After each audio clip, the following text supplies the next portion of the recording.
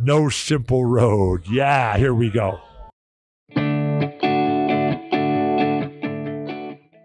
One of our favorite sponsors is back with us, Sunset Lake CBD. Yeah. If you're looking for CBD that actually does what CBD is supposed to do, look no further than our friends over at Sunset Lake.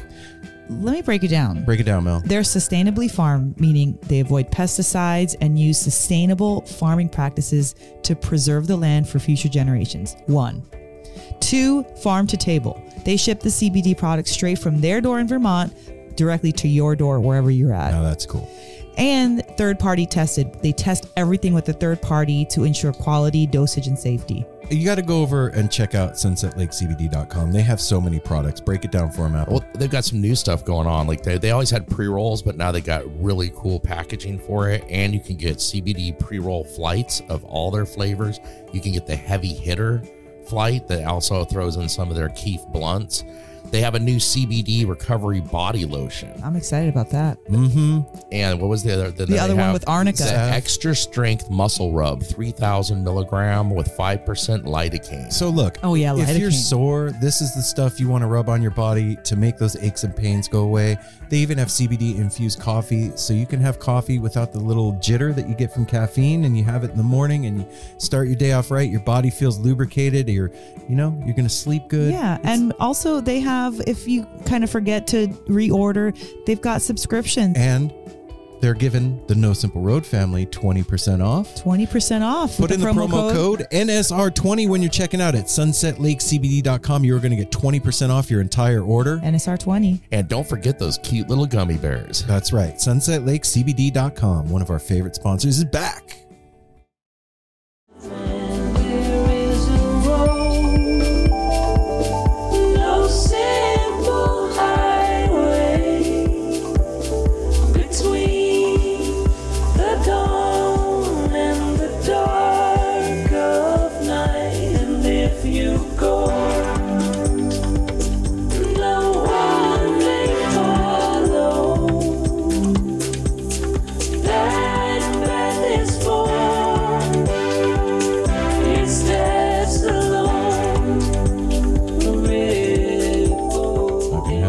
Nobody's going to tell me if Mr. Krabs is feeling it or not.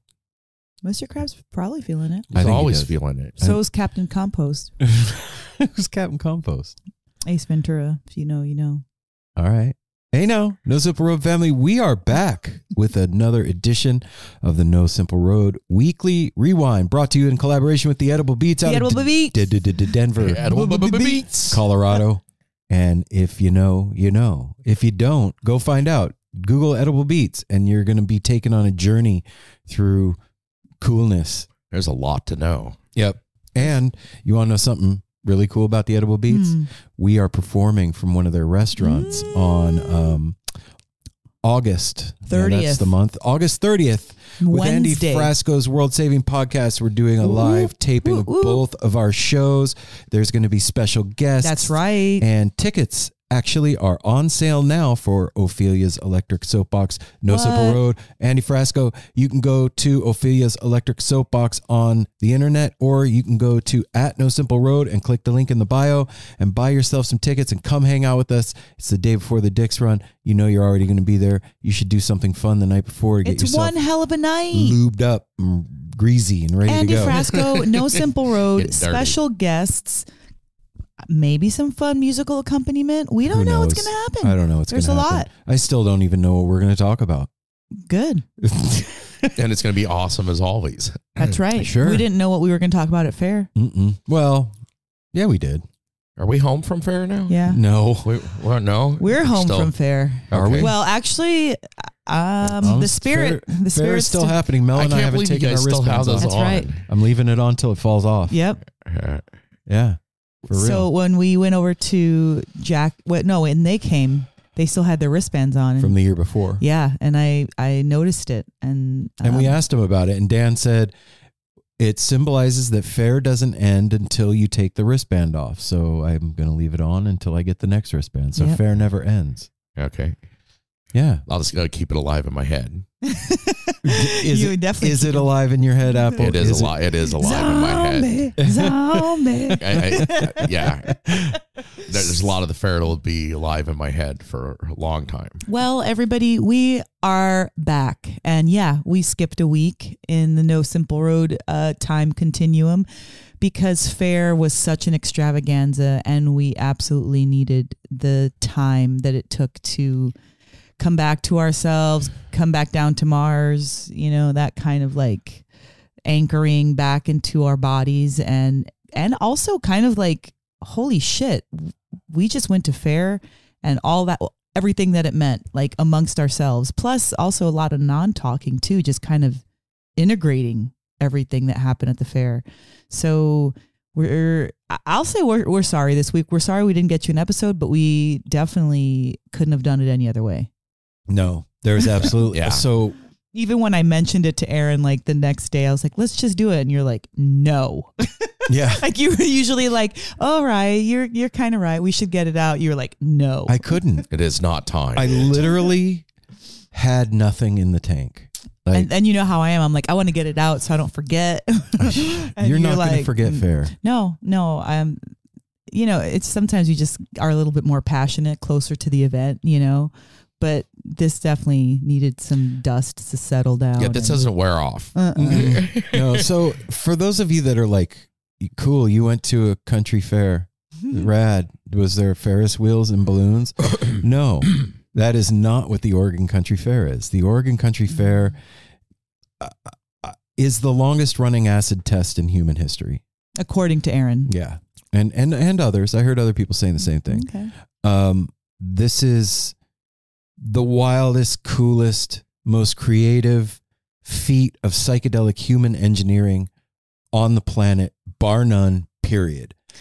If you've been to a music festival and you've seen people on stilts, glow in the dark shit in the middle of the night, drum circles, puppet shows, crazy things happening in the campground, you have fair to thank for all of that. Fair's been going on for 50, I think this was the 52nd year of the Oregon Country Fair. And 20,000 volunteers make the fair happen. There are, I think I heard there was 12 paid positions or something like that in fair.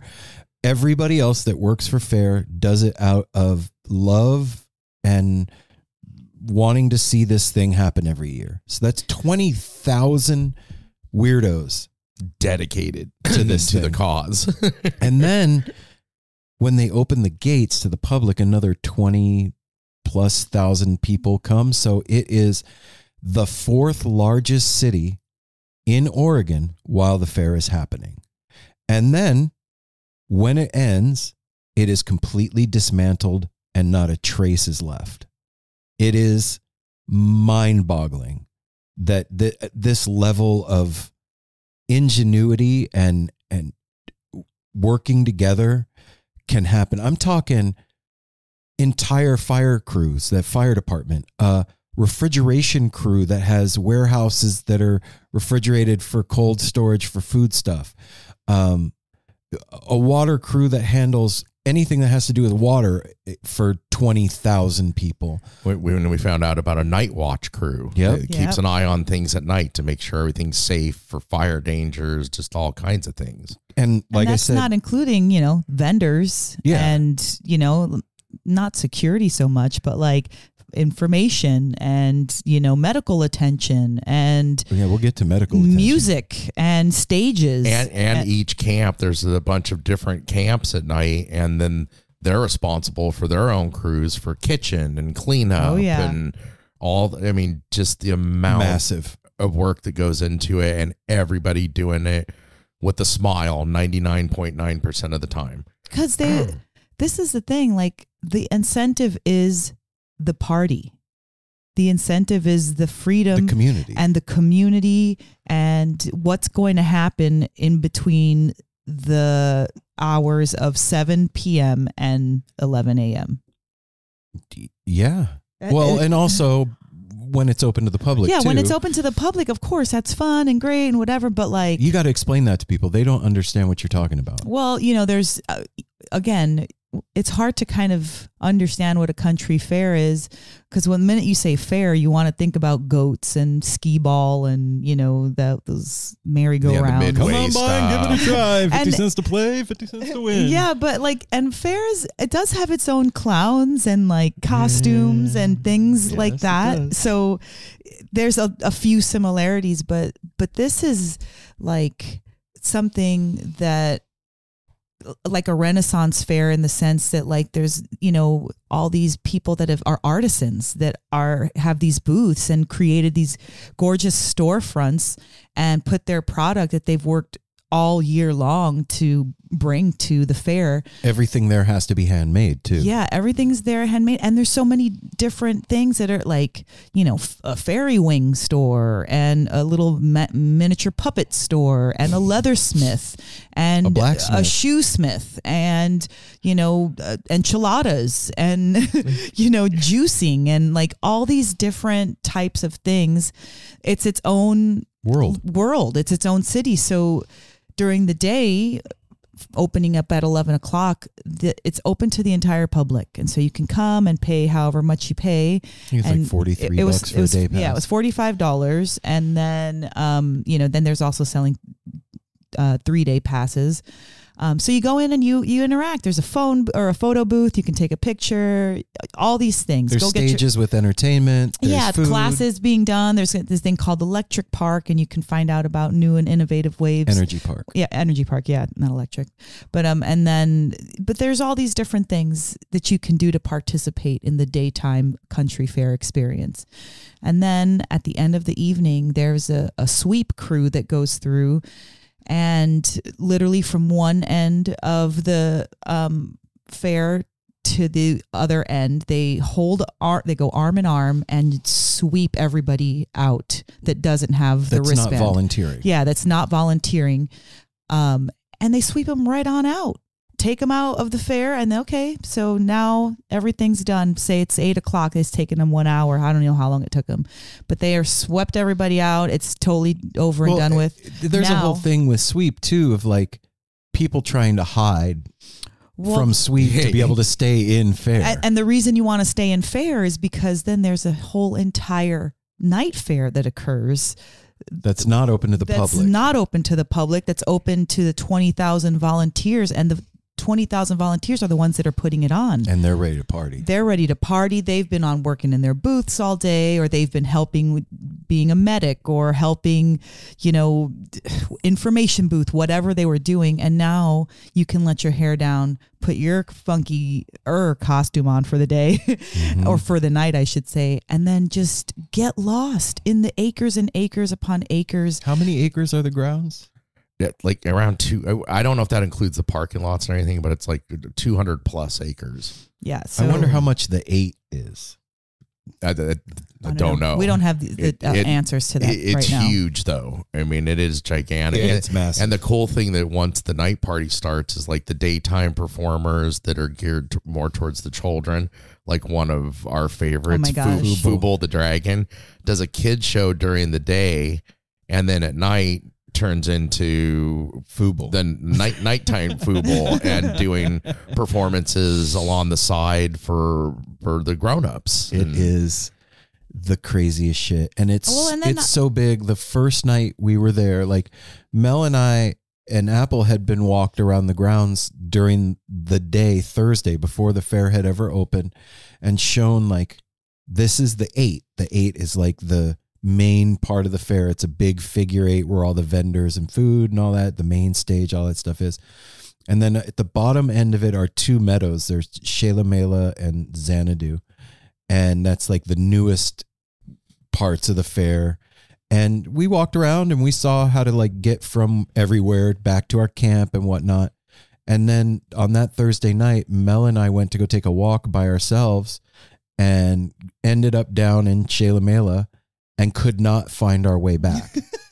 Like we were continually stuck in this loop of, we would turn a corner. I'd be like, fuck, this is where we just were 10 minutes ago. And she'd be like, okay, we got to go this way. And we'd turn to the left this time. And sure enough, we're back by this fucking trippy wall again. Here we are. Can't find our way out. And then you ask people and just as lost as you are. And or if they know where they're telling you to go, that's not what you hear. You don't.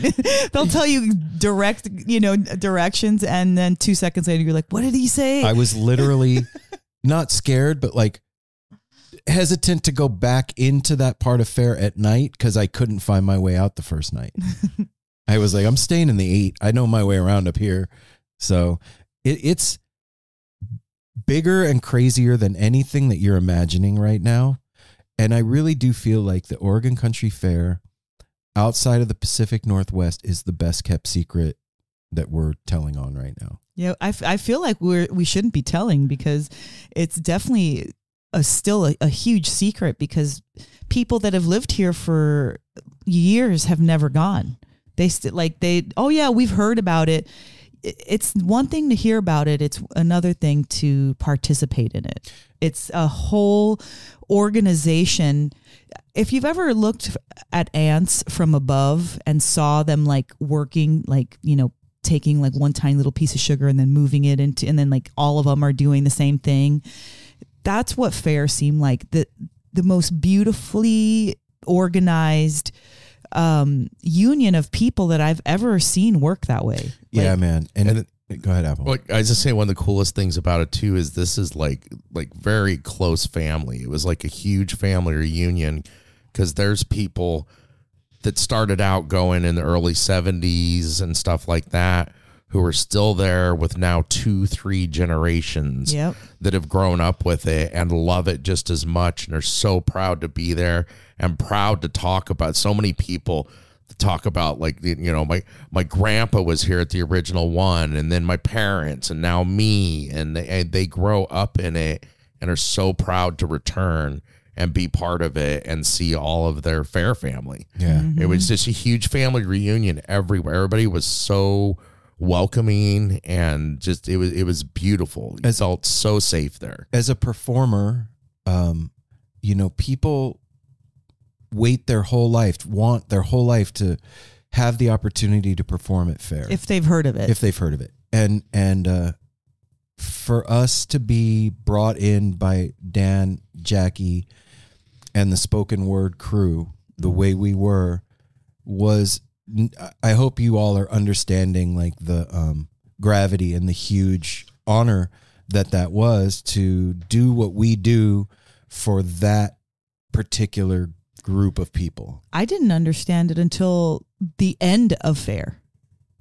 I knew what was going down, but the weight of it was impressed on me. You were saying the gravity. Yeah. I did not understand the gravity. I knew that it definitely, I felt like once we got there, I was like, whoa, what an honor to have been invited to do this. But then at the end of it, I was like, whoa, we just were in, like, what we were a part of.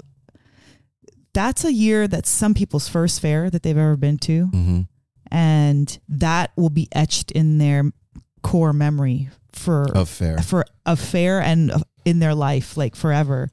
We got to be a part of that. Yeah. And our part was good. I felt like we really did fair justice. I feel like us going down there and telling our story and interviewing LP, no matter how many people were there or not, like, we sprinkled our No Simple Road selves there, and it was received well, and it blessed a lot of people, because the people that came up to me after and talked about it, we got across what No Simple Road does. Yeah. Yes. And just so you understand, like, for 52 years, there has been psychedelic journeying on this land, and it is imbued with that vibration, with the power and the weirdness and the random magic of the psychedelic space is like fused with the place itself. They are the same thing. And to be asked by that to do what we do is huge. And then to go there and receive the welcome that we got and the camaraderie and the friendships that we made while we were there. I was thinking about this when we got in the car to leave Fair. I was thinking about, like, you know, they say when you die, your whole life plays before you. Like, Yeah. That weekend is something that I want them to play slow. Do you know what I mean? Yeah, you That- don't want it to Yeah. be flashes. I want that to, like, I want to savor that when I'm going out. It's definitely like a highlight of my life for the rest of my life to know that we got to do that. Yes. And it's an extension of the Grateful Dead and Merry Prankster family that has kept the fires burning in the forests in Oregon, not literally, figuratively, for these many years. And it's our family, man. It really did feel like going home. Yeah, especially by the time we'd gone through everything, and the Sunday night in our camp, when we sat for hours in the circle that was in the middle to watch Fooble the Dragon, which we had seen little bits of, like, walking by during the day, but we were, you know, doing things and on duty being to do part our of the show. fair, yeah. And we were I remember we were like 3 little kids when it was announced that Fooble was setting up in our camp to perform for the children and the adults, and to have a kids talent show and also an adult talent show. It was the greatest thing ever. Everybody, it had been 5 days, so everybody was ready to Mellow. like sit and relax and watch the kids, and it felt so welcoming. Like when you're there, when people know it's your first fair, like, everybody's kind of keeping an eye on you just to see your reactions and your face, and to see what you do as far as pitching in and helping out with stuff. Like, how do you mix in with this community? Yeah, and being familiar, being family. And by Sunday night, sitting there, it felt so comforting. Yeah. And just beautiful, kind of like basking in the glow of 5 days of taking in the sights and the sounds that happened over the 5 days. So fair was from Friday to Sunday, and Dan and Jackie, we met them Thursday morning because we had to go Thursday to get our camp set up. And we met them Thursday morning at like 9:45, and we carpool down to Veneta, and we get down there, and we pull into the lot, and imagine like a theme park parking lot full. That's what this was like already, and this was not open to the public yet. This is just the volunteers. And so we park in this parking lot, and we walk over to where they're giving out like credentials and wristbands and stuff like that. And this is already like a whole thing that's happening. There's maybe 30 different signs that for each crew. There's like a spoken word booth and a fire crew, elders crew, the water crew, entertainment, ambient crew. So we go up to the spoken word thing, and we give our names and we get our credentials and stuff, and they're like, is this your first fair? And we were like, yeah, it's our first fair. So they're like, woo, fair virgins, and everybody's cheering for us, and that was really cool. And then and it was so organized. Totally. We walked up there and we had everything done within a few minutes. Oh, yeah, and meal easy. voucher. Everybody gets meal vouchers for being there, performing or working. And because we've gone to a lot of things where we go to get our passes or something, and they got to get somebody on the radio. Nobody knows that this was so Dialed smooth. in. Couldn't believe it. Totally. And so they're like, okay, so here's the deal. We're going to have a golf cart follow you guys. That was my favorite part. In your car to the main parking lot. And I'm like thinking, holy shit, like there's another parking lot that's bigger than the parking lot that we're in. They're like, yeah, they're gonna follow you in a golf cart to your real parking spot. And the name of the lot that we were going to was Dead Lot. And then you're gonna load all of your equipment and tents and food and all that stuff onto the golf cart. And this is not like a 4-wheel drive farm golf cart. It's a regular this is a golf course golf cart. And they're like, yeah, so we're gonna load everything onto the golf cart, and then they're gonna give you guys a ride to camp. And I'm like, okay. So we wait a little while. The golf cart comes. We follow him out to the parking lot, and we're driving out. Justin was the coolest. We're driving out to the parking lot, and Doug. It's like row after row after row after field after field after row, and then through the trees into another lot of row after row. Our row was like 500 something. Yeah, like, it was insane the amount of cars. Park. We get all our stuff loaded onto this golf cart like a clown car. There's the 3 of us. So we nailed it. We killed it. 2 tents, melanized air mattress, like all of our backpacks and food and our sound equipment and all of our shit. Mel's standing on the back of the golf cart, standing up. Hell yeah. I was holding on to the tops of the roof, standing up. And then, you cannot just like stand up straight. You have to bend your knees and you have to like surf it, because if you're stick straight, then you're going to hurt your knees, because it was bumpy. Oh yeah. It was so bumpy. Field in the middle of. And me and Aaron couldn't do it. Me and Aaron were enough that we would have made it, probably made almost pop a wheelie. I remember Justin was like, you guys need to get up front to balance the weight. And so me, Apple, and our new friend Justin all get in the front of the golf cart. And I'm surfing Mel's surfing the back, and off we go to our camp, which was Alice's Wonderland.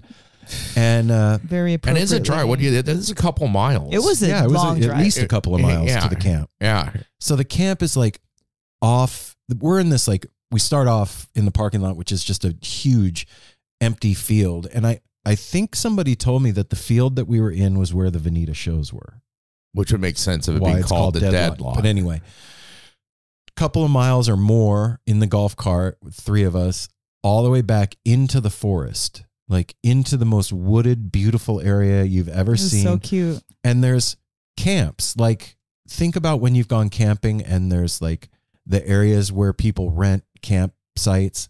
There's these kind of camps all over the place with different names. There's like Easy Camp and Otter Camp and Miss Piggy's and whatever.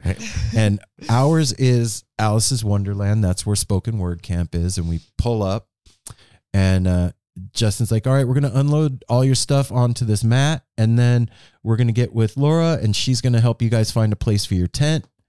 And we unload. Laura comes over. We introduce ourselves. First time we've ever met. She takes us over to where Dan and Jackie are, and our tents are literally touching theirs under the most beautiful apple tree. Yeah. Canopy. It was like, or Dan was like, you feel at home, Apple?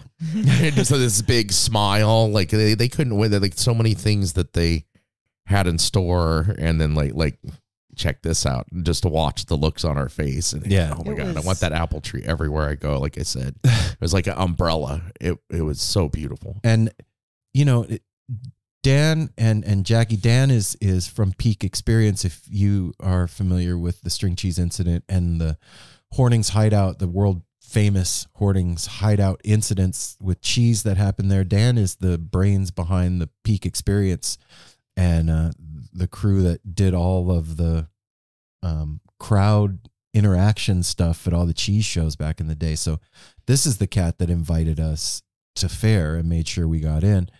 And so we're camping with them now. We have our own little area, and we're ready to we set our stuff up, and we're ready to take in fare and go get some food. Actually, was like the first thing that we did. And so we got a tour from them that first day. Well, for first, when we set up camp too, we were like, we meet this angel of a person that's in our camp. Amy. I set up my tent right next to her, and we both realized we have the exact same tents. And are like, oh, we're tent twinsies. Hey, and you guys were 2 in tents. And we thought that that she knew Dan and Jackie very well and everything, and it ended up she was in our did camp. Not know no, I know. Yeah, we okay. thought. Oh, okay. Yeah, listen. I know, yeah. 2 ears, one mouth. What? But Amy was just amazing, and again, found another sister in our lives, and she Meeting did. her. What was it that she did in the morning? It was like Song circle. The song circle. Community singing. Which we made sure to get down to every day. Oh, we missed one day. Did we? It was the coolest We hippie missed worship Saturday. moment ever. It was like a whole group of people first thing in the morning. Well, first thing in the morning is 11 a.m. 11. Yeah. First thing in the Yeah, morning. it started when it opened to public, so And- public could catch their performance. Amy and the other ladies leading song Kira. and teaching it to the crowd and everybody singing together. Yeah. So we were in the band. Everybody was in the band. Amy's voice was on another level, first of all.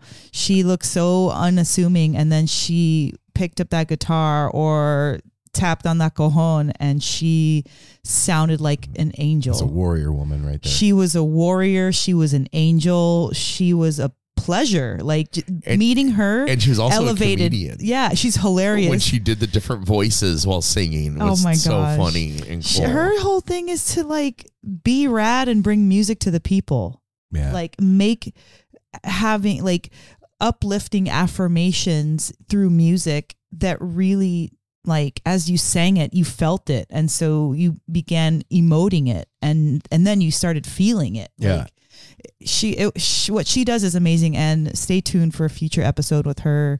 We definitely going to get her on. Like, she's such a positive like force. Yeah, for sure. So we're all set up. We grab some food. We went and got enchiladas and sat in the meadow at main stage, which is like hallowed ground. Like Chris Robinson Brotherhood have played there. Phil Lesh and friends have played there. Like anything for the Grateful Dead world musically that you could think of has happened in this meadow that we're sitting in. People are just hanging out and having lunch and having fun and talking and laughing, and people on stilts and clowns, and The weather's literally perfect. mind There's- you, still hasn't opened to the public, No. and it already looks like fair is happening. Oh yeah. And we spent the next day and a half just getting to know our surroundings, because we didn't perform Friday. Yeah, we had we got there Thursday early afternoon, so we had that whole afternoon and evening. Then Friday fair opens at 11, so we kind of just walked the fair on Friday, and we just looked around and went back to camp, and we just kind of like, it was a free day, and it was really great to kind of have that before. Get our sea legs. Yeah, to just kind of see what the fair was about. It's overwhelming.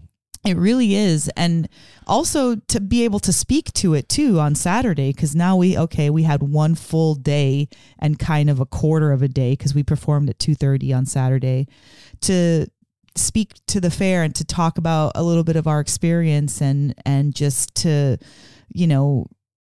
I don't know, just like find our way around. So one of the things that people told us not to miss is this thing called the Ritz. Yeah. Yeah. And, when you think of like showering at a festival, like at the best of times, it's gross. Like, No, that's not my thought. When I think about showering, I have that good. You never know. It's not cool. Like most of the time, you better have flip flops on. It's gonna be a little weird. You know what I mean? But this area that they've built at Fair called the Ritz, Aptly named. It really aptly named, is the most insane hippie bathing thing I've ever seen. All like reclaimed redwood decks with beautiful cubbies to put your stuff in. Maybe 100 different outdoor showers that were in a communal space, and It's very European. drying fires for you to go stand by the fire after you're done taking your outdoor hot shower the water was warmed by wood fires and gravity fed water from a glacier, and even an indoor sauna that's big enough for maybe 100 people, you think? I don't know, but 100, 60. but yeah, a good amount. Put it that You can way. go sit in the sauna. So you pay $12 as a volunteer. You pay $12 to go in, and you could spend as long as you want in the Ritz. Go take a shower, go get a sauna, go sit by the fire, relax, Get ready, rejuvenate yourself. There's sinks and mirrors and like They had the cold plunge fish. Yeah. That you pull the thing to get right and they before even you had go a out. band. But bands also played Every the night. Ritz. So the first night that Aaron and I, or the first day that Aaron and I went, It was I should Friday say, morning. it was Friday. As we were leaving, there was a band like getting ready to play. So as early as afternoon shows all the way to the end of the evening, Family Mystic closed out fair on Sunday night at the Ritz. And so you have music, you've got cleanliness, water, hydrotherapy, like all, and you know, whether you favor nudity or not, whether you don't care about it or not, it did not become a thing. no. At first, Aaron and I were just like a little bit awkward about it. And then like 5 minutes in, it's like, Who gives a shit? you're the one being awkward. Yep. It's not Yes. awkward Don't here. make it weird, You're man. the one being awkward. And then I was like, I started to realize, I'm like, who cares? Yep. Who cares? So freeing. It is very liberating. Yeah. It's very freeing. And it was a really, really fun We experience. went to the Ritz every day. I we didn't. were there. Oh, you didn't go on the last day? No, I went. I took a shower at our camp. Oh, that's right. I just went Saturday morning, and because of that line, I was going to wait in camp, and Mel you'd been sitting there for a while. Yeah, and, it took me an hour to and get a shower. Aaron, he's like, dude, just fucking do it. Just go to You the need Ritz, to explore. man. We were here to experience everything, and I went, and I had the same thing, kind of like a little off guard, because I've never been a nudist. I've never been around that, other than like a few naked people here or there at something. And walked in and was just kind of off guard. The same thing like Aaron and Mel just said. I quickly realized that's like, you're the one making it weird by being weird. And within a couple of minutes, you're in there just like everyone else. you're taking showering. a shower with your family. And then I was like almost was like kind of in a hurry at first. Like, okay, you got a task. Get clean. Get clean. Did Get the same dry. thing. I did the same thing. Get dressed and get out of here. You know, this is not your thing. And within 5 not minutes your of thing. showering, I noticed a guy I'd met the day before, older guy, was standing over by the fire drying circle, and he just kind of like nodded at me and like come over here. I think he could see the kind of awkwardness in my face. It's like, and I'm like, all right, threw my towel in the cubby and just went over and stood around naked, chatting with people for a while. And it was so nice, drying by When the people fire. don't make a big deal about nudity, Fucking it really hippies. is fucking nice. Yeah, and It's I noticed nice. too, everybody's that's dry. It's like eye contact, talking to each other, because Yeah. you don't want to be disrespectful. I mean, there's kids and Yeah. teens and everything I in don't there. think so. Yeah, there was. I didn't see kids I when didn't we see were kids there. in there. There was kids when I was there. There was a couple kids with the whole family was right at the spigot next to me. Oh, A okay. mom and dad and probably like about a 6-7 year I old. remember. Yeah, it was everybody, and it was like, okay, that by the end of it, it was like, this is so fucking cool, and I felt so clean. Yeah. Yeah. It was so comforting, and then you go out, and they had me covered because dipshit me, I left my towel on my bed, so I go there with no towel. You can rent a towel, and they got you Shampoo. covered. Yeah, they got you covered. You could go and have forgotten everything, and it's going to cost you a few bucks, but they got you covered. Yeah. And this isn't like makeshift. This It is is like solid, beautiful. This is like one of the most beautiful places, spas you've ever been in, and it's in the middle of the forest built by a bunch of heads. It's so dope. It's one of my favorite things at fair. The thing that weaved throughout the entire fair was the magnitude of what people can do with cooperation, like working the together. grandeur of it, and like down to the details in the organization, like you were talking about picking up our like credentials and stuff like that, and we had all of our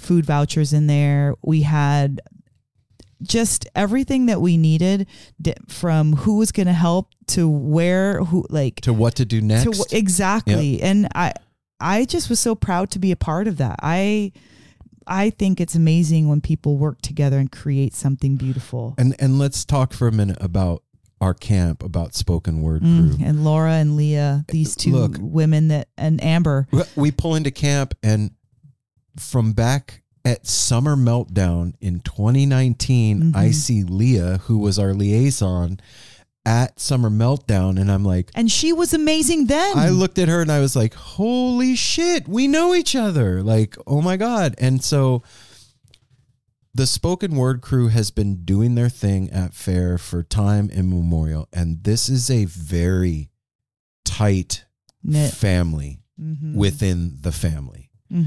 And I could tell at first they were like, okay, hey, welcome. Like, they wanted to see how we were gonna.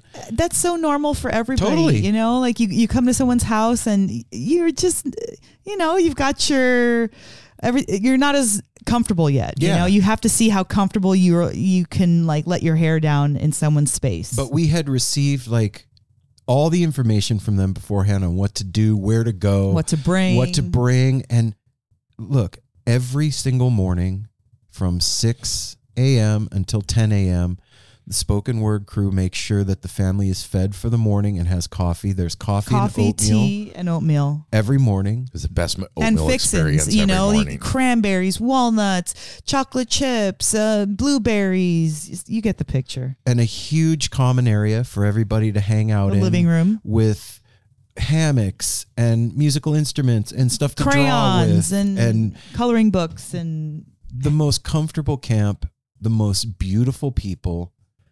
I can't imagine going back to Fair and not being a part of that crew. Like, it felt so comfortable right and at home. Yeah. And I just want to like. I felt like we belong there for sure. I want to lend our hands to help continue what's going on there. Oh, absolutely. Well, the other thing amazing about our camp too that was so cool, we got to know a whole lot of them, is there's a huge kitchen that wasn't for our camp. Oh, the main it was the Alice's restaurant. Yeah, it was the kitchen for main camp that made cookies and just coleslaw, like just huge amounts of stuff to send down to main camp. This is a full on like commercial kitchen. Yeah, with a lot of people in it, very busy, and they were rocking the whole time.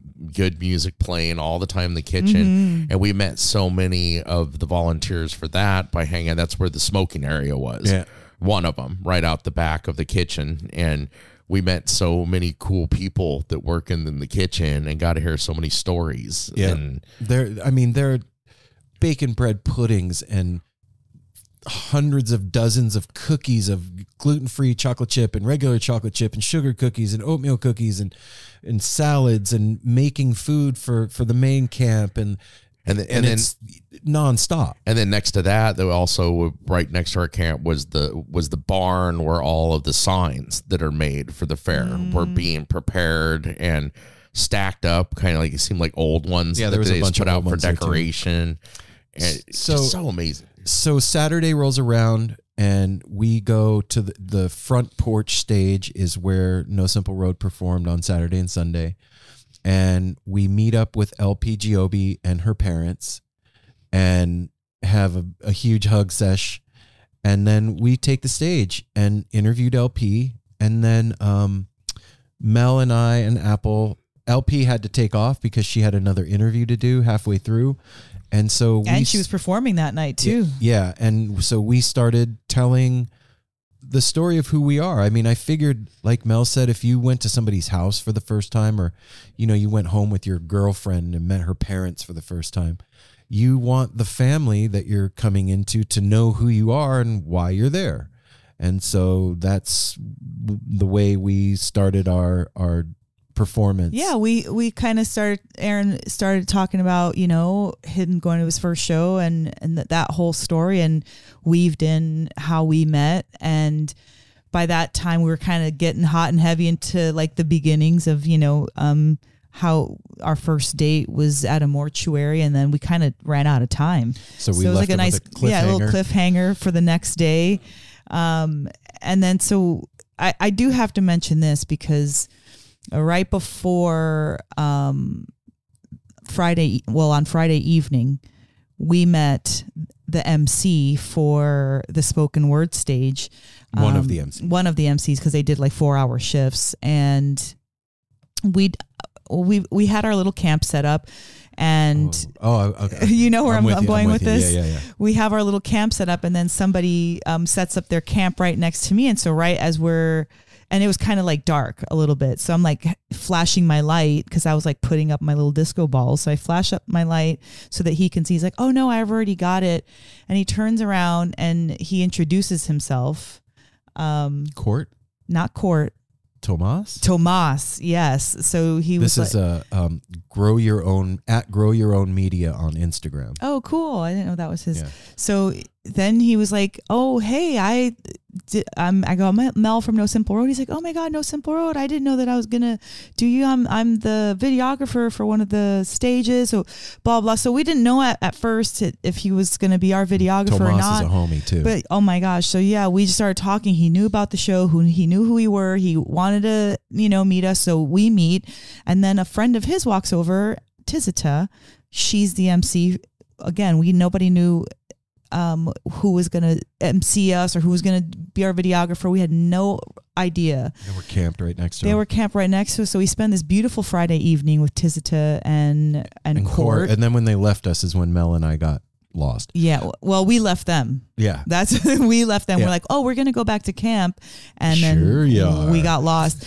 But I just wanted to bring up Tizita and Tomas and Court because personally, for me, they helped to elevate my Oregon Country Fair experience and everything that we did at the front porch stage.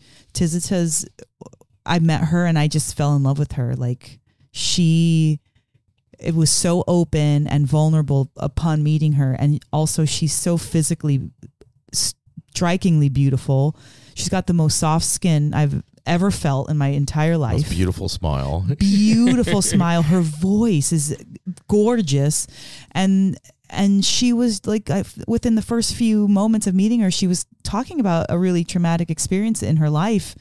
And I'm thinking, like, this woman is like perfect, gorgeous, amazing. And she's talking about like a really awful experience, and with so much grace and class. And I was like, whoa, like, one of those. This is somebody like that's always a trademark in myself that I always try to emulate, to be as like vulnerable enough to be relatable, but also be strong enough to be leaned on.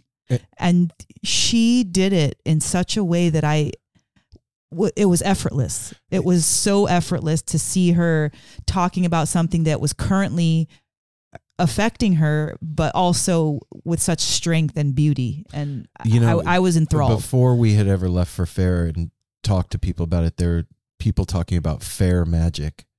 And I really feel like what you're talking about is one of those moments of fair magic. 100%. Meeting Tomas, meeting Tizita and Court, Amber, meeting Amber from Spoken Word Crew, Leslie, and the relation, like the instant relationship with those people that you can feel the bond instantly with them. I mean, Amber, we're texting last night. We're gonna do cheese together, and But anyway, so. But yeah, I wanted to throw those people in there because we're mentioned a lot, and just these are the things and the people and the experiences that made Oregon Country Fair magical, more magical than when we thought. So Saturday, we do our thing. We get something to eat afterwards, and it's like hot and it's crowded at fair, and we all go back to camp, and like I think I fell asleep for a little while, and we're just hanging out talking, and Dan's like, okay, I'm gonna go down and put down a blanket for the midnight show. It starts at 9:00. Which is funny all by itself. And we have no idea what he's talking about. We're like, okay, cool, midnight show. He's like, you guys don't want to miss it. Like, come down. The only thing we did know is it's all the performers that do like the burlesque stuff and the bubble, Tom Naughty, the bubble guy. Oh my God, these are people that a lot of the volunteers don't get a chance to see. So the midnight show was started, long time ago in the beginning, to put on a show of all the performers on stage for the midnight show for the crew. Yeah. And so we get our shit together and we go down to the midnight show, and it's party time now. And we take our sacraments and we go down and sit down on the blanket with Dan and Jackie, and like there's a hierarchy at fair, and people that we knew nothing that we about. didn't know shit about. Yeah. And like we're in like the second row.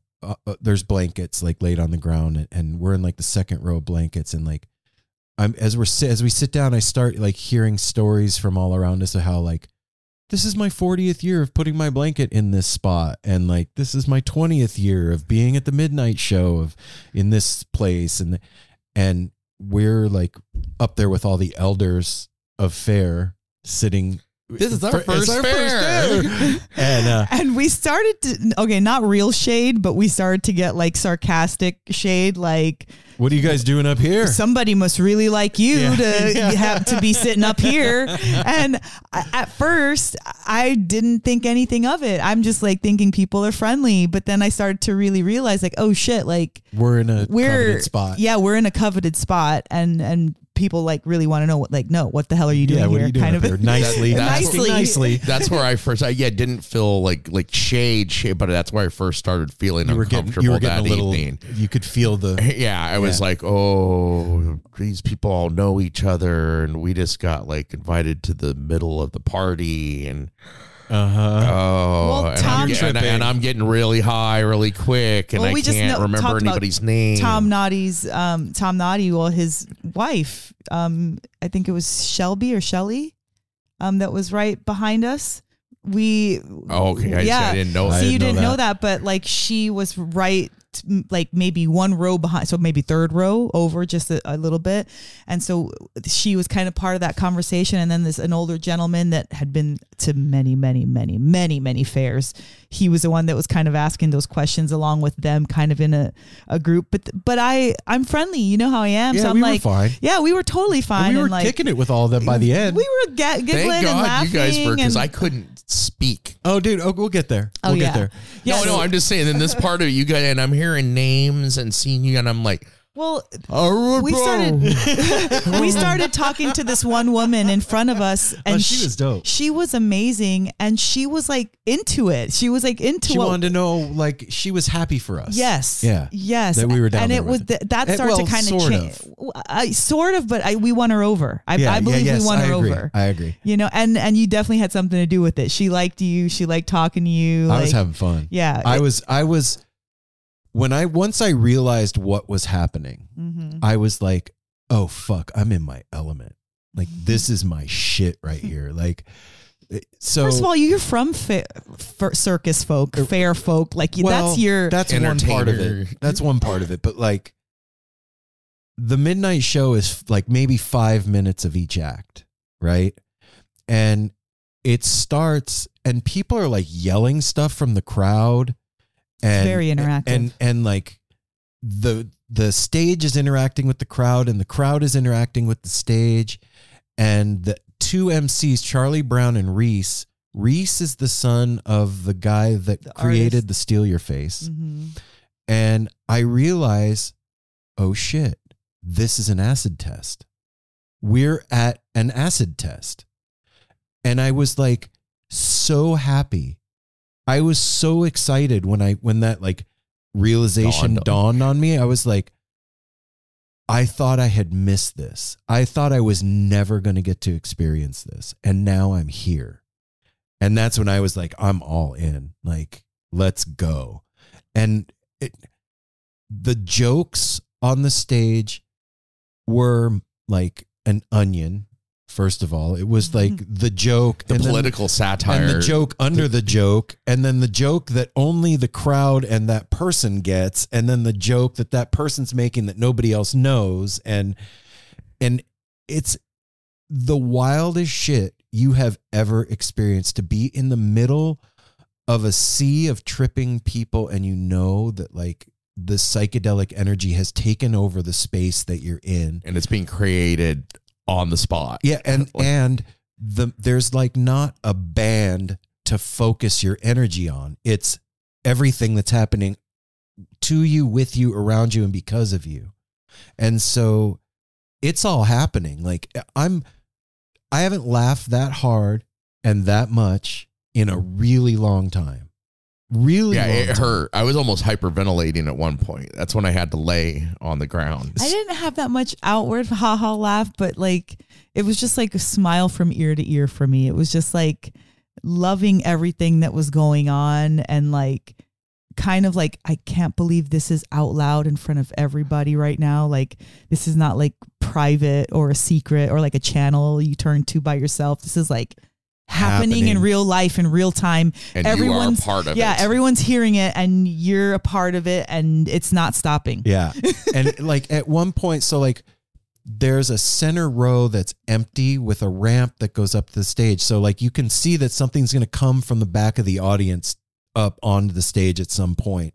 And there's like pieces of wood with like that plastic caution tape making like an aisleway down the middle. And Mel and I were sitting up against we're at the edge of the aisle. Right?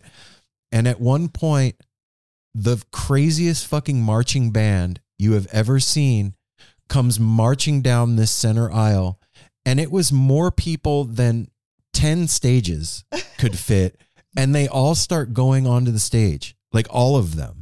Like a clown car. Like more than was safe to be on the stage. And it was the funny. And then when they got to the point where they couldn't fit another human body on the stage, it was still filling the entire aisleway. They all just sat down and became part of the crowd. Mm-hmm. I do have to stop and say that crazy ass marching band that was coming by, they stopped. The marching band stopped to compliment my outfit. They did. And I just want to say that out loud because that was my crazy ass fair moment when I was like, holy shit, the marching band just gave me a compliment on my fucking outfit. What? This is the craziest thing in the world. You guys know how I am about outfits. It's not like I'm crazy obsessed. It's just like it's such a nice thing when you put thought into what you want to look like and what you want to feel like, and then something like that happens. So all this is going down. Marching band comes. They've filled up the stage like a clown car. They sit down. They become part of the crowd too. There's more entertainment happening. And I look and I notice Apple face down in the grass. Like completely laid out lengthwise over, and remind you where we are. We're down where first year folk aren't typically hanging out. And Apple is like face down, ass up in the grass on like 3 people's blankets. Oh my God. And I'm like, Mel. His feet were on Aaron's lap. And I'm like a spun baby. and I can't I'm laughing and trying to like be coherent with what's happening around me. And then I see this going down and I'm like, Mel, you need to tell him to sit up because I can't get to where he is because I can't move. What's up, everybody? If you're like me and you're trying to do better for yourself and what you eat in this new year, I have something really cool for you. Factor's delicious, ready-to-eat meals make eating better every day way easier. Wherever tomorrow takes you, be ready with pre-prepared, chef-crafted, and dietitian-approved meals delivered right to your door. You're going to have over 35 different options a week to choose from, including keto, calorie smart, vegan, and veggie, and more. And there's even more to enjoy with over 55 nutrition-packed add-ons that help make your weekly meal planning even more delicious. What are you waiting for? Sign up and save. They've done all the math. Factor is less expensive than takeout, and every meal is dietitian approved to be nutritious and delicious. So here's what you got to do. Head to factormeals.com/NoSimpleRoad50 and use the code NoSimpleRoad50 to get 50% off your first box and 2 free wellness shots per box while subscription is active. That's code NoSimpleRoad50 at factormeals.com. Take all the guesswork out of trying to do the right thing for your body. Fuel up easy and fast. Go check out Factor. So then I go and I crawl, like literally I crawled on top of Apple on his back and I like whisper in his ear. I'm like, hey, Aaron's worried about you. do you want to sit up? He's I didn't know about this till this morning. They just told me this morning. Apple's like, if he's so concerned, why does he come down here and tell me himself? I was like, are you okay though? He's like, I'm fine. It just feels good to lay down. And I was like, okay. So at one point I leaned over to him, I'm like, brother, seriously, you need to get up. Like, you're on people's shit. And he was just like, no. He was saying the funniest shit.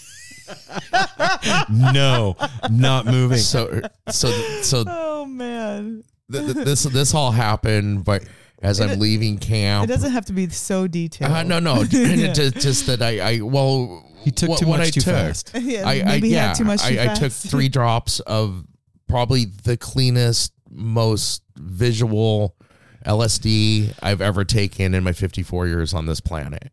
And it was full effect so quick. And what they were just describing about the midnight show, that I don't know how often my eyes were open, but every time I opened my eyes, it was just the most spectacle thing I've ever seen in my life, and laughter. And then I would close my eyes and that would continue to play out in my head. When I was face down on the blanket, I was like seeing everything and exaggerated. And also at the same time, I was feeling uncomfortable and trying to get out. I thought I was laying like in a field where there was plenty of room. Yeah, but not on people's blanket. Like Dan at one point said, yeah, you laid your head on my lap at one point. When you laid on Dan, I was cracking up. Me too. Kind of like, you know those, you blow them up and then you can punch them and they go down, those like punching bag balls. Yeah. Like that's what you like sat up and you were like bottom heavy and kind of like doing that. And then you like bounced onto Dan's knee. Dan's lap. Dan's like, He looked at us like with his arms like, what the fuck? And I was just like, what the fuck? And then he just kind of like put his hand on your like shoulder and was like, all right, I guess. I guess we're familiar now. Apple's laying his head in my lap. So we're hanging out. Mind you, Apple has no shoes on at this point. He's taken his shoes off and like his water bottle and his shoes are like kind of behind me. And I see him sit up. Eyes are like saucers. He looks at me. He looks at Mel. And again, we're in a field full of people. It's full. Asshole to elbow sitting down. And he bolts. He jumped up like a dinner bell rang and then ran off. Somebody was ringing his phone back at camp and then he like heard it. ran off into the opposite way of the darkness. stage. And I was like, babe, should we like go get him? Like, and Aaron's like, no, he's a grown man. He'll figure it out. He's going to the bathroom. And I was like, it took me forever to get the stamina to be, I would have been trying to, in my head, had been trying to stand up to excuse myself forever because I thought I was going to create a spectacle and stuff. And I find that, and then I remember I finally was able to get the balance and kind of cohesion to know what I needed to do. There was no cohesion. So it needed to happen immediately. It was immediate. And like, it was weird because it definitely seemed like distress, but also like, you can't really walk like that if you're in so much distress. So okay, so Aaron and I are still watching the midnight show, watching laughing, the midnight show, having a blast. And then somebody gets up to go to the bathroom, and I was like, I don't know, babe. I started getting psychic. Spidey sense. I started getting pings. My Spidey sense was going off. I was like, we should go get to find Apple. Yeah. And you're like, yes. So we threw on our shoes, get up, and then immediately. Wait, hang on.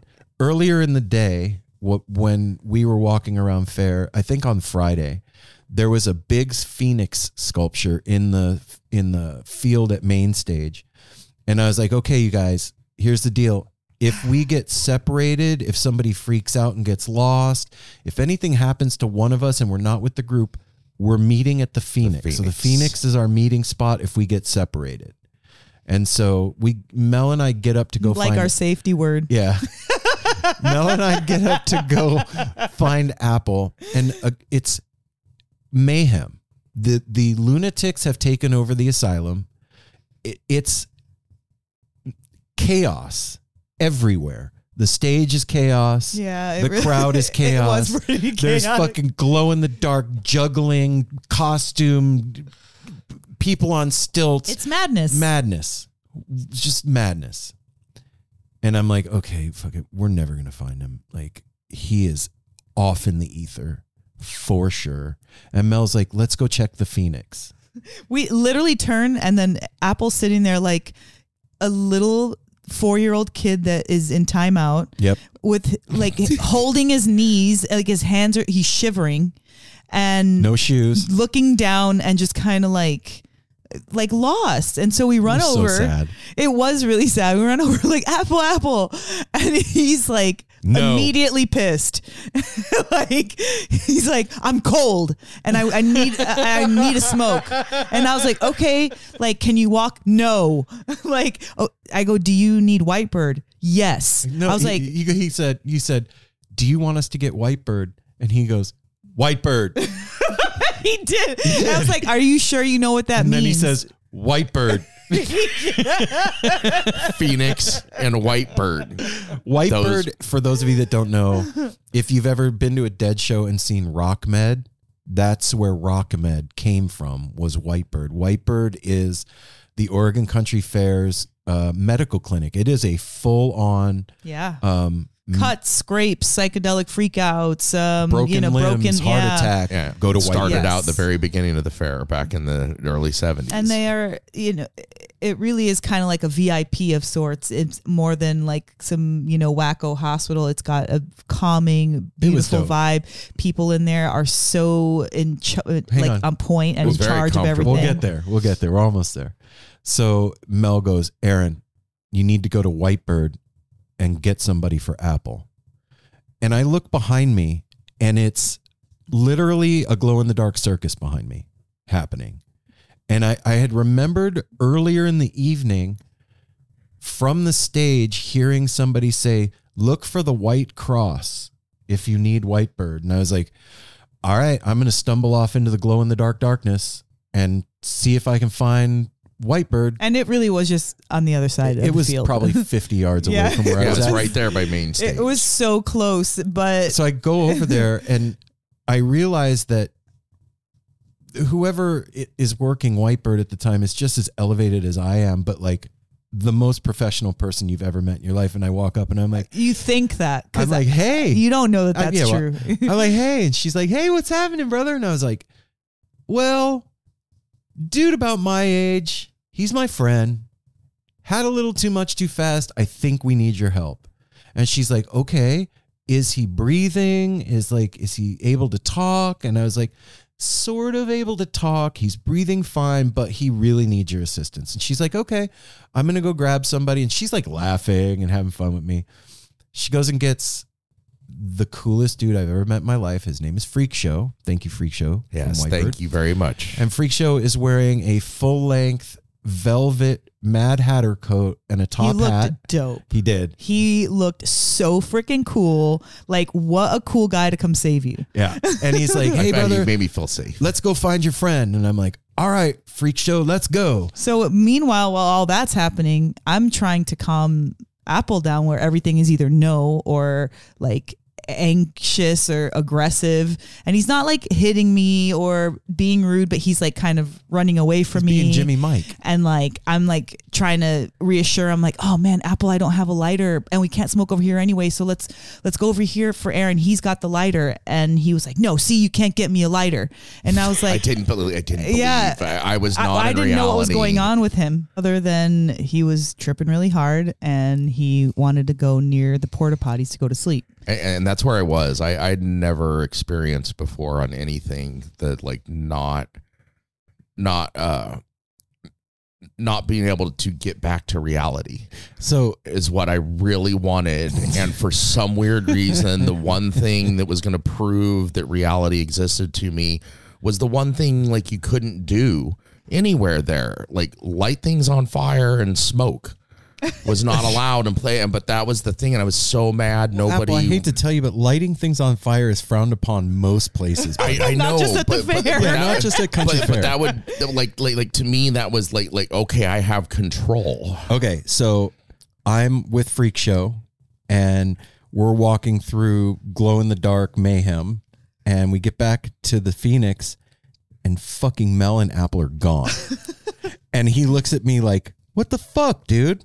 And I was like, I swear, man, like they were just right here. And I knew it. I knew that was happening. and so I had to like leave Apple that was acting really weird and unstable to go now try to find Aaron. Now there's three broken pieces all trying to put themselves back together. And so he's got like a light they use. Like he's got a flashlight. So he turns on his flashlight. He's like, don't worry, man. We're going to find your brother. It's all good. And so off to the side of main stage is called Politics Park. And Politics Park is where all the shitters are. And each shitter has a politician's name on it. It's the most greatest name for a shitter place ever on the planet. And so we start walking back to Politics Park, and I see Mel come out of the darkness by the porta potties by herself. And I'm like, there's my wife. And he's like, where's your friend? And he goes, dude, why is it always the shitters? Every time somebody loses their shit, we find them in the shitters. Well, why is it always got to be here? If somebody's lost their shit, the shitter is where you would go to find it. That's true. I in retrospect, I'm glad that for some reason I didn't go into the shitters. I went behind. I went to hide behind them. Oh, and that's where I hit a dead end. I remember that coming to the wooden fence, and I didn't believe the wooden fence was real. I remember pressing my face. Like with everything I had, I was pushing against the fence because I thought I was going to make this fake fence disappear, and I could continue going on to get back to like camp. He kept on saying, I'm going to go to bed. I'm going to go to bed. And I was like, okay, let's go to bed. But like we're at the porta potties and You're it at stinks. A dead end. It stinks here. And so that's when I knew that I could leave him alone. We were finally at a dead end. I knew he couldn't go anywhere but in. So I was like, I'll take that, I'll take that bet. And I ran out and I saw you and so we Freak Show. We go back, and so like the bank of porta potties ends, and there's like a 2 foot or 3 foot space between the back of the porta potties and this wooden fence. And we walk back there, and Apple's hiding like a little kid behind the porta potties, jammed behind the porta potties in the fence, with his like hands together under his chin, like he had just done something wrong and got caught. He had like, first of all, we didn't say something very important because we were talking about the magic of the country fair earlier and how this was part of it. You've kind of fallen into meeting people. But that earlier in the day, Apple had referred to himself as Aaron and I's child. And he was on joking stage, on stage. He was kind of joking about it after LP had gone. We were telling our story, and Apple had jokingly mentioned like, "Oh yeah, he's raised 2 kids, and now here I am, the third, or whatever." Like joking, I'm their 54-year-old kid, and that echo was playing through the entire weekend. Actually. It like you got to be careful what you say. It set a precedent, and so when we initially saw him like a little kid, we were like, it never didn't seem like he was acting like a child. It like from that point on that he said that, it felt like the whole rest of the trip was Apple acting like a kid. So this fell in suit was like his even mannerisms and his behaviors and what he was saying. Everything was like, no, I don't wanna. These can't. Like it was very like temper tantrumy and like just like very short, like a little kid that didn't get what they wanted. And so the Freak Show goes over to Apple. He's like, "Hey, buddy, how we doing?" And Apple's like, "I just want a lighter and a cigarette." And he's like, "Well, how about we take you over back to Whitebird and get you warm, buddy? You don't have your shoes on, and you're standing in the mud." And I was shivering, and I don't get cold easy, and I was shivering and so cold. So we take Apple back, arm in arm, walk Apple back to Whitebird, and they have like a chill out area, like a long room with mats on the ground, and it's calmly lit, blankets, and there's blankets, pillow. And they go and they get Apple 3 blankets, and he's wrapped up like a mummy, and they come over and like get his information, and then Freak Show's like looks at me and he's like, "Hey bro, you got this?" It was Saturday night. They were busy. Yeah, he had more stuff to tend to. Can you and your girl handle this one? And I was like, yeah, man, we got this. We just needed to get him somewhere safe so he wasn't going to hurt anybody or himself. And that's when I first like started coming back and feeling safe again and realizing it really truly was the two of you and not some. And then you started to trust us. Some trickery is when he asked me my name. Like he kind of sarcastically was like name, rank, serial number, all then, and I just rattled off like James Michael Appa, born Panorama City, California, Kaiser Hospital, 5:55 a.m. in the morning. He looked at me. He goes, "Okay, he's fine. Alert and oriented ×4. Good. We're good to go." Yeah, and then I was like, "Okay, this is real." He was like, Apple was still like, "I still don't believe you guys are real 100%." and I remember I didn't until the next day, really, but I remember too when he said. The humor is what broke me back to reality too. When he's going through, obviously, Freak Show is very experienced in what he's doing. Oh, yeah. And Aaron says, "How long you been doing this, brother?" And he goes, "Oh, 2 weeks." He's all, "I can teach you how to do it too. You want to take the crash course or something?" I started cracking up. I said, "They finally let you stop getting shadowed. This is your first night on the job." And he was like, "Yep, first time." And I was like, "Oh, you're crushing it, man." So he takes off and Apple's like, I'm so sorry, you guys. I'm so sorry. I know I hurt somebody. I was yelling at everybody. He's trying to puzzle piece back everything. And I go, Apple, listen to me. Look at me. Here's what happened. You sat down. You laid down. You sat up. You stood up. And you walked away. That's what happened in reality. And the look on your face was astonishment and relief. And you told me that it wasn't that much time. In my mind, that had been going on for an 8-hour shift. Oh my God. That had been going on for so long. Time disappears when you're in those states. It's so trippy. But we're talking about this, trip or whatever. The whole entire time,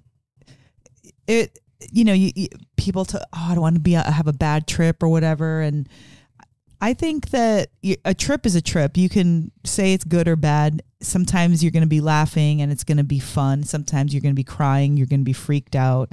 But if you can come back with your head about it, it's usually the trip that you need to have. So yeah, and that's the next day when Dan was kind of, he's like, "Oh, I'm sorry, man. Are you okay?" And I was, and especially in retrospect, a week later now, it was not a bad trip. It was it stripped me down to a child. It was a difficult. It was like a rebirth, and because I laughed so much that night, saw so many things. And they're still playing in my head every night. I'm dreaming. Midnight Show is still reoccurring in my head, in my dreams, in things throughout everyday life. It pops up, and it was amazing. So we're sitting in this chill out space with Apple, and he has no shoes, and Mel and I are still tripping, and we have to go find his shoes. What are you talking about? Oh, yeah, whatever. We have to go find his shoes in the sea of people amidst the chaos that's going on. And we go out there, and Dan has taken Apple's shoes. He's like, Apple must be swimming in my shoes or No, he was swimming in my shoes, and his were tight. He was like, I couldn't even put them all the way on. and so we bring back Dan's shoes to get him back. He couldn't get him on. So I felt like I was walking in high heels. Looked like camp. It was like I was already shaky, and then I'm walking in shoes that don't fit, that are slipping around. So I want all of you to picture this, okay? It's about 1 a.m. at the craziest music festival you've ever seen. From the medical tent to our camp is about a 10-minute-ish walk through the chaos, and then about another 5-minute walk over the river and through the woods and down to no shit. And picture Apple with me holding his hand like a 5-year-old and Mel holding his other hand like a 5-year-old. And me acting like a 5-year-old, still questioning everything and if they were really real and take me back to camp. Yeah, it was. And so when I talked to producer Corey a couple of days ago about this, I told him this story.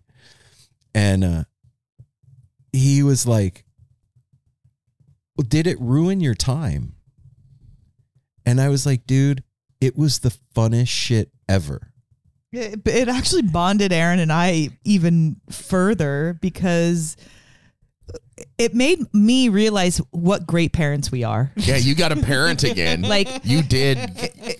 You know, there was a time, actually there's been several times where we've been, you know, maybe under the influence of something and our kids called and needed some type of immediate attention. Yeah, whether, they needed us right yeah, now. like they were tripping out or they wanted to get out of a situation. And so there is nothing like sobering you up, like knowing that somebody that you love is in danger or needs. I don't think we were sobered up by this, though. I definitely got wasn't. sobered up by it. I was like having a blast. I'm not saying I it took it away, but I definitely like came to a place where maybe I was a little bit foggier, a little bit like lighter. So I was like, okay, this is we need to take care of. Like when you left, it was on me to take care handle. of. So I had to like get my act together. So by the time we were walking him back, I was not in any condition the way I was. I was a lot more alert I was and having more. so much fun. No, it was fun, but it was like a choose your own adventure that was happening. Well, so what I was saying is that it like totally bonded us, and it like really did make me realize, like, you know, we're made for this, to that kind of conditions. Yeah. We are Whitebird. I would love to work at Whitebird. You two were rock stars, and I remember I was so worried about that. Was my biggest concern, and I didn't accept it until the next day. After, so I was like expecting in the morning on Sunday to come out into camp and people being like giving me looks or something. Like I was sure that I had at the least offended people and made a fool of myself. And I was afraid that I hurt Mel, because I can remember pushing you away. Yeah. And you told me, you're like, all you did like once you put your hand on me and kind of pushed me away. You barely touched me. And we're trying to get in my head. It was like, yeah, like with all my might, like a little bratty kid, like, get away from me. Your energy was so that glad way, I but didn't hurt anybody. No. And then after realizing I didn't hurt you, then I became glad that I didn't hurt myself, because at one point that was the way to prove reality too. I wanted to like jab myself with a stick, so it's like to feel pain, to feel alive. Yeah. Like, and luckily I never did any of that either. But it's like that is an instinct to kind of like sober yourself up. Like if you're punch yourself or like jab yourself, well now you like pinch yourself. Am I in a dream? Yeah, it brings yourself back. But it was, it really, it made me appreciate all our friendship. It really did. It made me appreciate our friendship, and the opposite. It didn't like ruin anything or take anything away prematurely. What it did was made me realize that no matter what I'm doing, that I can have fun with Aaron.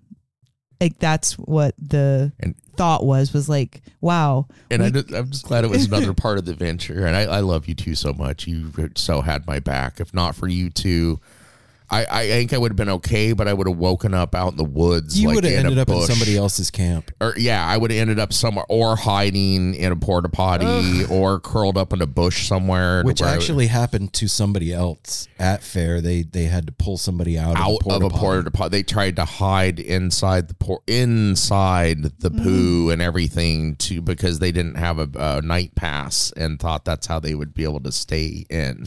So next morning, we get Apple cozy in his bed. We tuck him in. Aaron's like, I don't know if he can go on, Mel. I don't think we're going to be able to have him on stage. And I was like, yes, he is. He's fine. And you're like, I'm going to have to talk to him.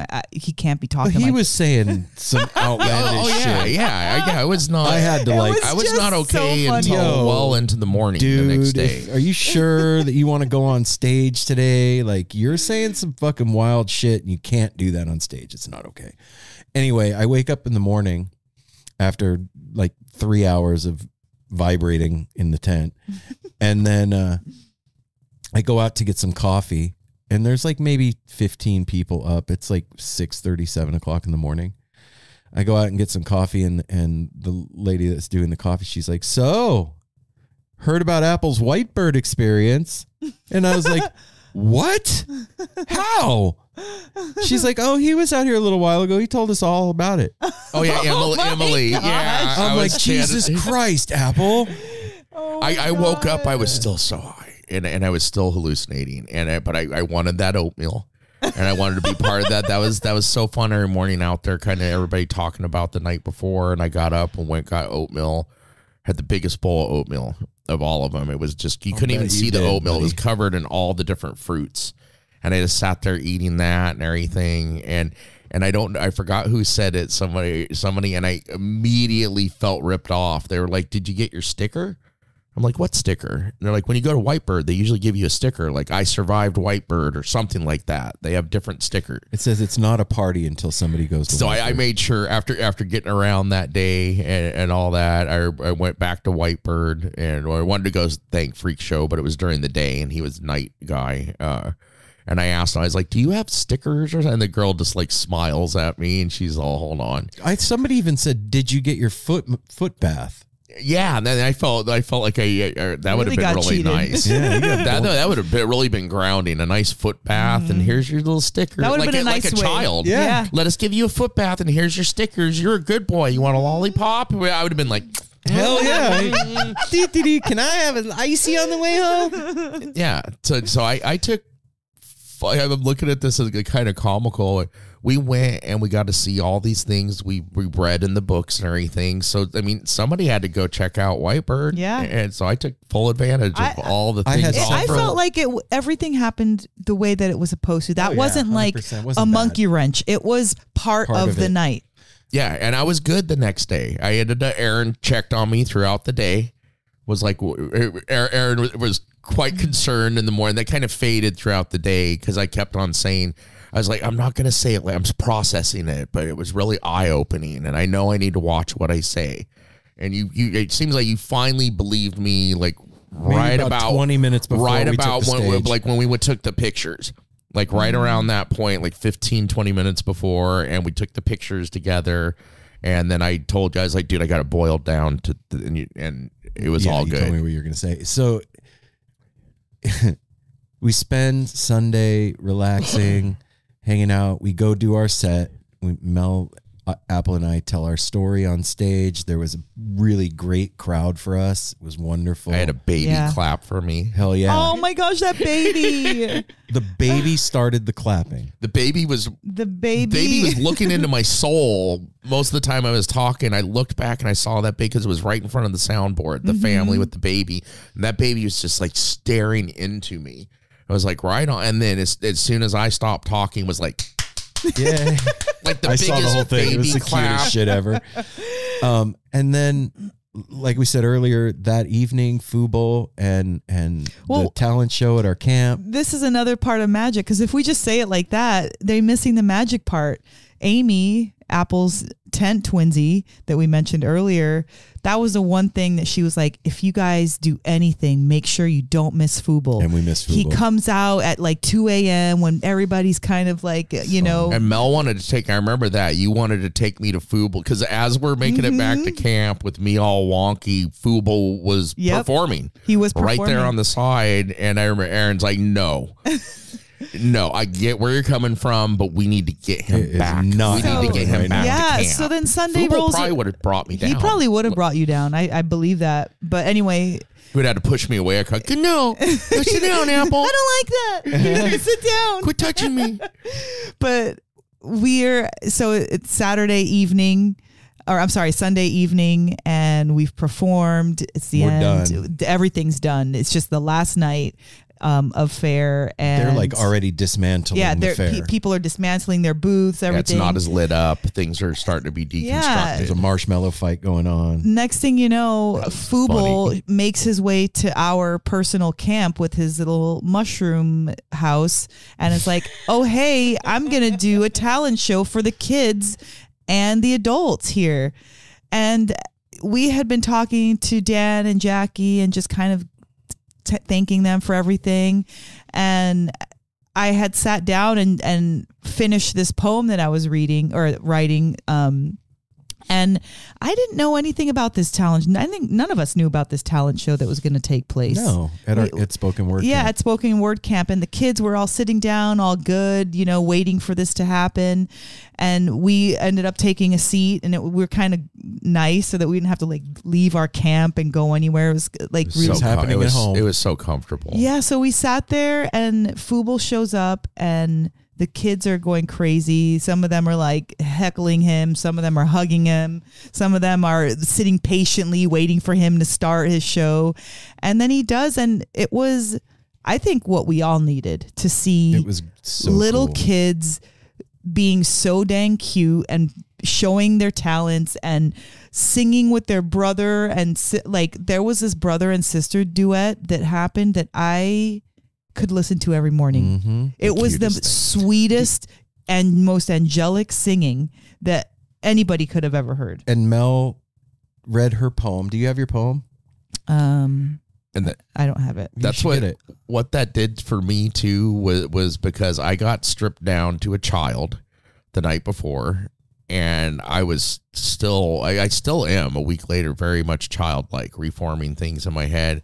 But to have Fuble performing in camp and with all these kids and everything, I sat there the entire day. I think we both did. I saw everybody like I had tears welled up in my eyes of like joy and You looked like the way I was. I could feel it. In wonder. Yeah, I was just transfixed by a puppet. everything that Fuble was doing, and it was all. And then the kids' talents were so funny and cool. The one of the kids he was like the stand-up comedian, and all his jokes seemed to be like fart poop jokes that were for that age. And then they'd all done their stuff, and Fuble had enough. I mean, he wanted some adults to do their talents. Do adults have any talents? And that ended. It was just so amazing. I was just so tearful with joy and bewilderment.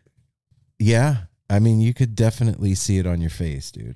So, you know, what's a trip for me is like, I have to be really careful with certain psychedelics because I've had really, really difficult trips several times. And some of them have left like psychic scars for me. Yeah. Like really bad ones, certain things that had happened to me in the past. And you and I have been tripping together for 40 years. Yeah. And I have never seen that happen to you.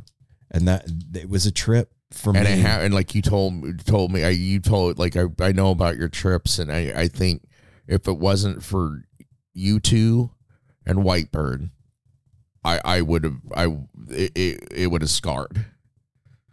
You guys and Whitebird brought me back, saved me, made me feel comfortable, got me back home, brought me back to reality, and tucked me in. Yeah. See, when that happened to me, I had Literally tucked people you that were in. doing the opposite.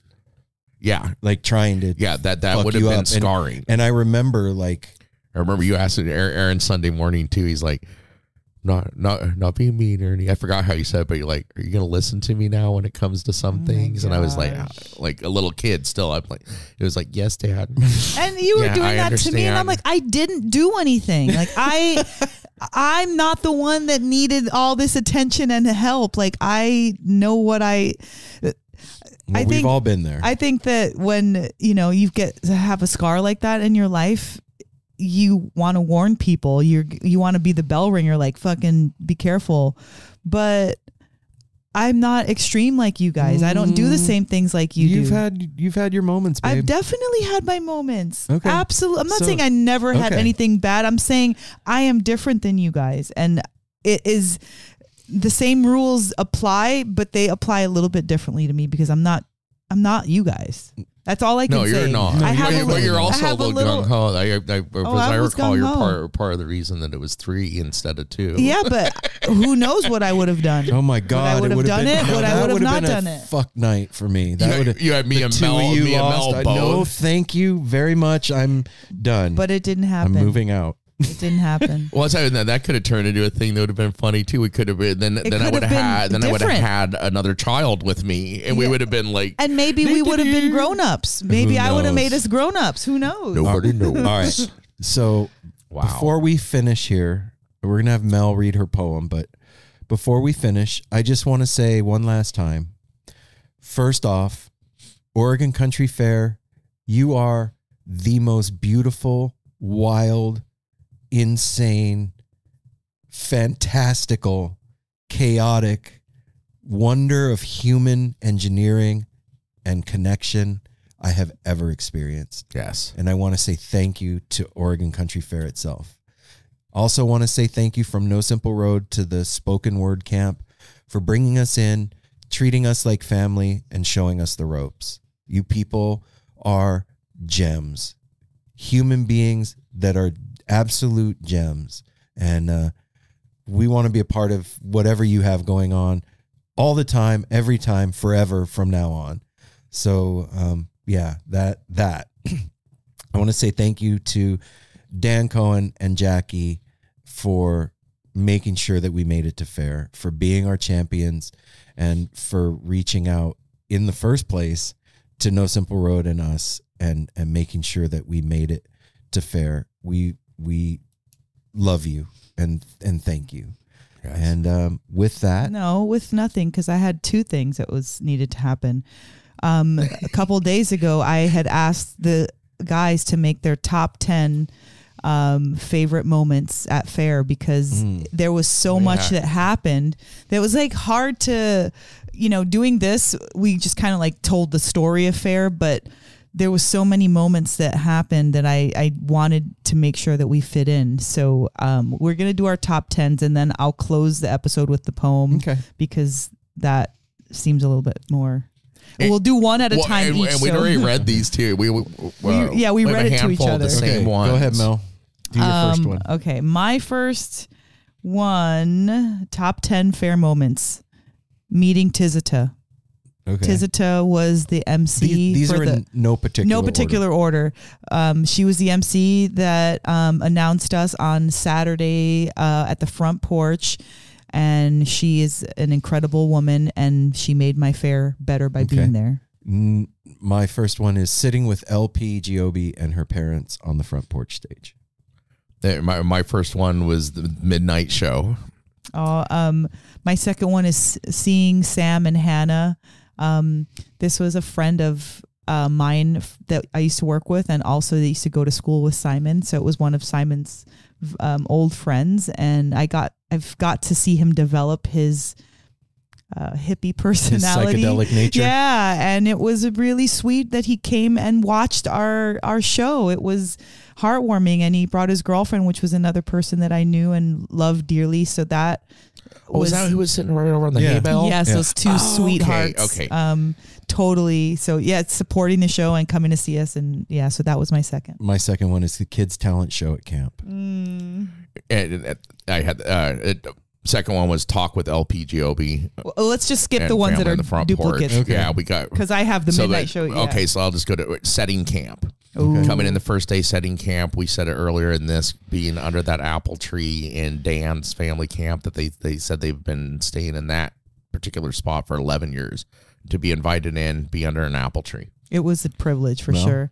My next one is a sing along at the rabbit hole with Amy. Yeah.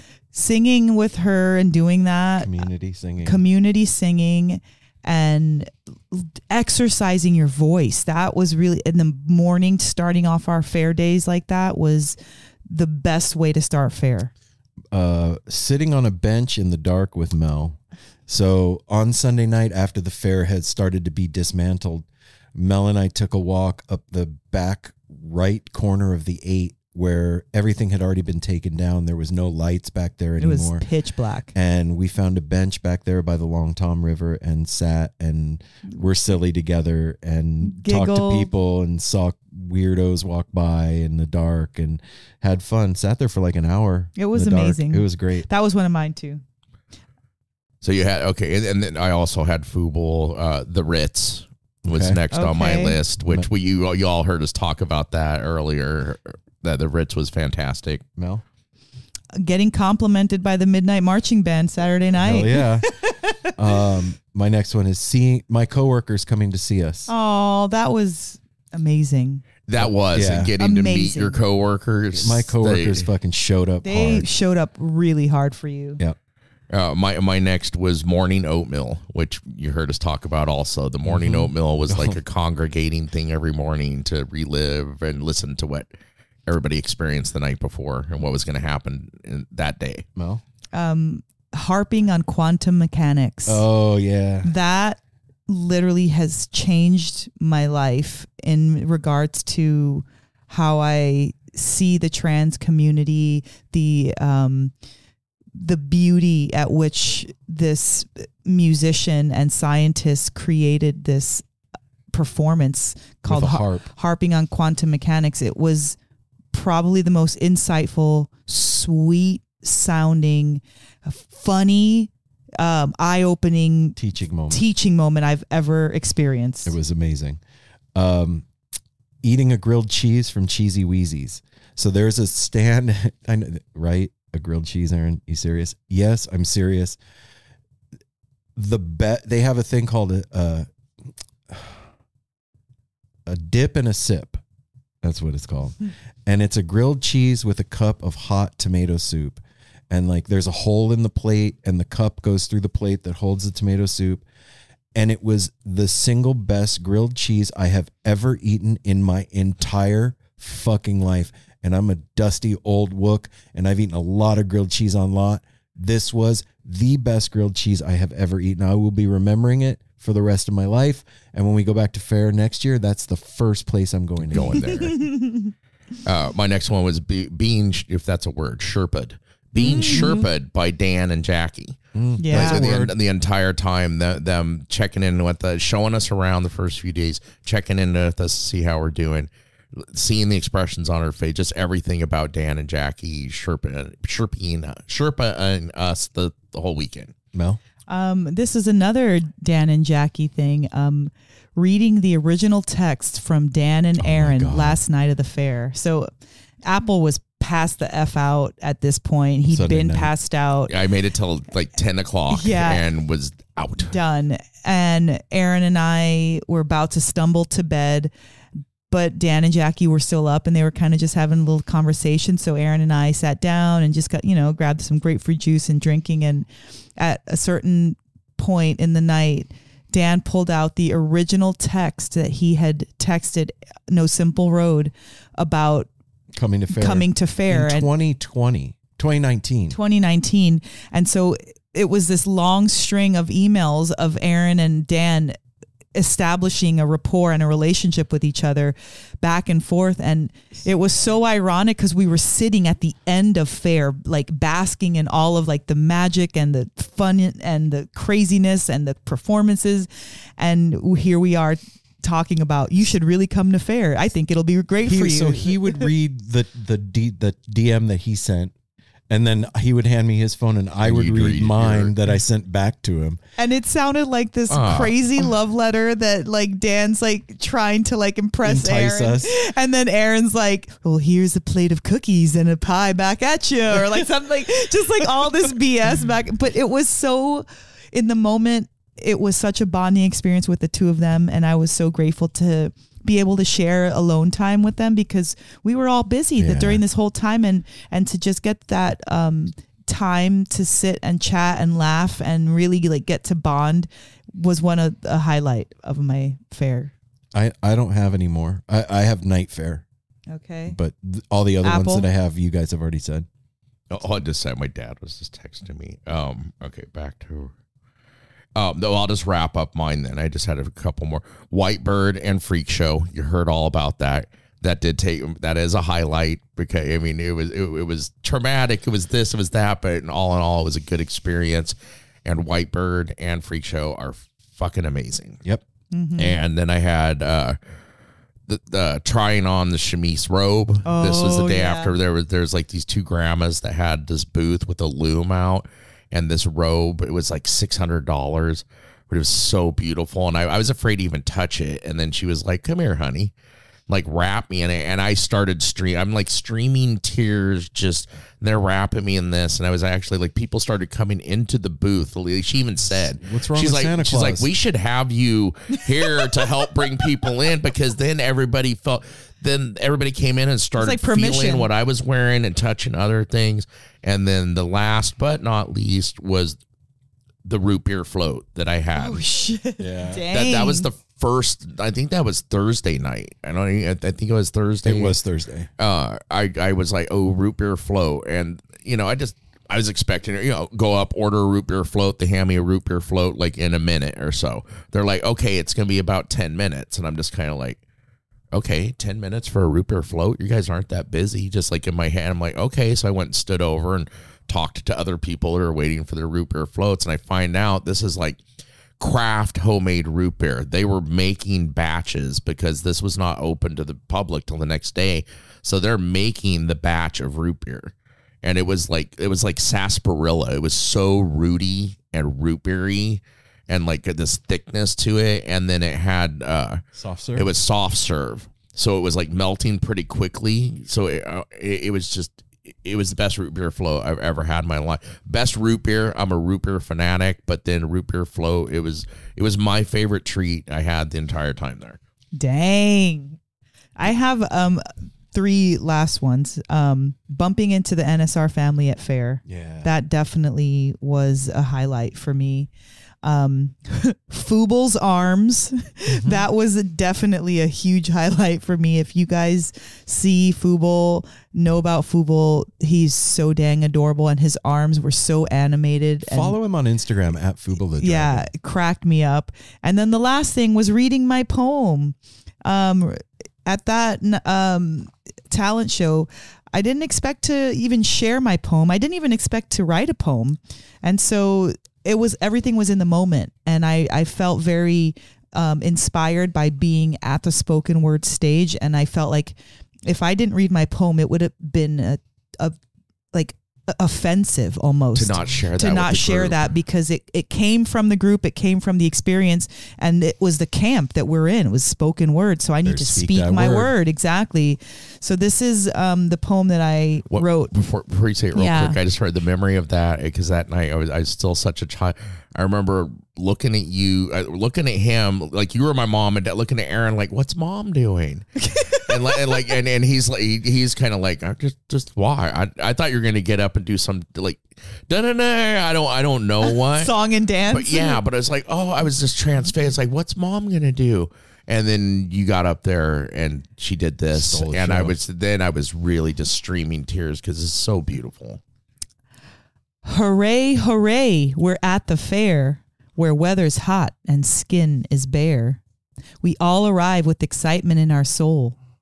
To be part of the fair, we anticipate a podcast with our feelings to share. We are virgins of sort, no previous view of what the fair has in store for our little crew. Shenanigans, pranks, melodic moods too. And please, even at fair, take care of your shoes. Much more is to come, much more is in store. I've even heard there's an invisible door. Into the void I go, into the void I jump. Another magical day with much more wonder and play. Down the rabbit hole we go, and on the front porch we land. And we did it all with many, many helping hands. Volunteers, elders, staff and crew, entertainers, vendors, and the dead family too. We all gather here on these sacred grounds to share all we have with the people around. Ambient music can be heard here and there. It all is within the Oregon Country Fair.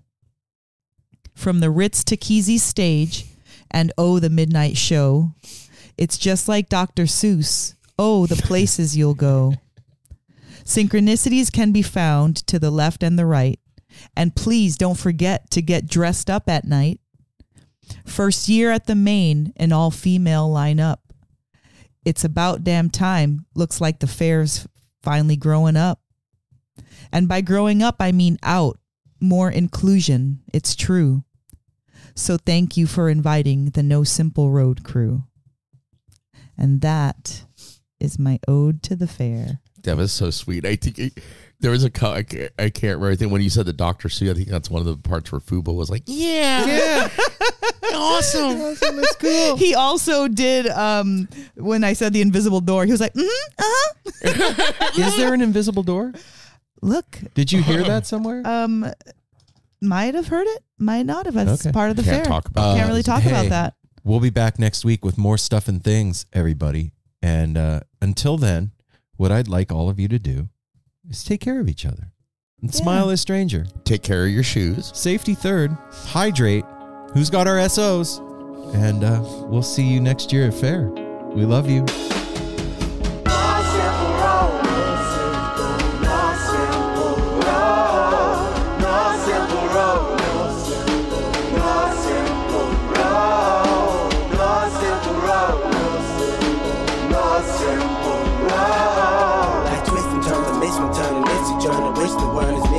But it's a burden. Family needs has been deferred, and hella means been the earth, and alchemy can bring the birth, the melody of a newborn.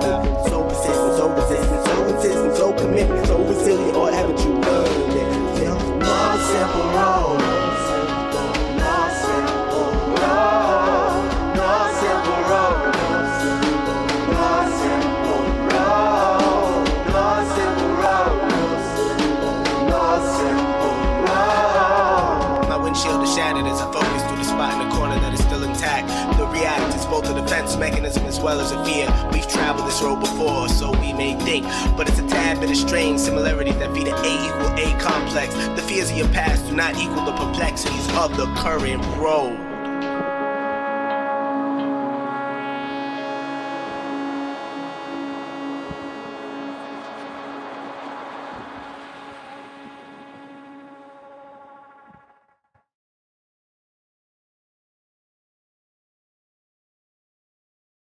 Well, hey friends, my name is Zach Lupitin. You may know me from the band Dust Bowl Revival, but I also host a music discovery podcast called The Show on the Road. For the last 5 seasons, I've been able to dive deep and have intimate chats with folks like the Lumineers, Ani DeFranco, Wolfpack, Keb Mo, Lake Street Dive, Bela Fleck, and more. So guess what? After 150 conversations with some of my favorite songwriters from around the world, we are bringing brand new episodes to the Osiris Network. New interviews and intimate acoustic performances will be coming at you this summer. And which episodes are coming next, you ask?